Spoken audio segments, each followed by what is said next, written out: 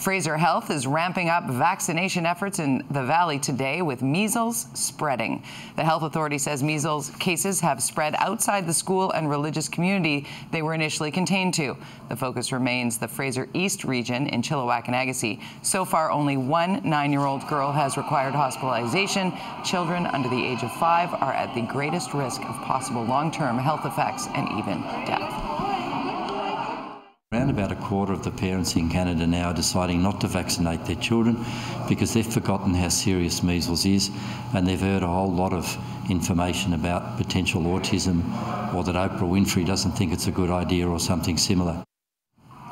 Fraser Health is holding special vaccination clinics starting next week. More information on those and measles in general can be found at fraserhealth.ca.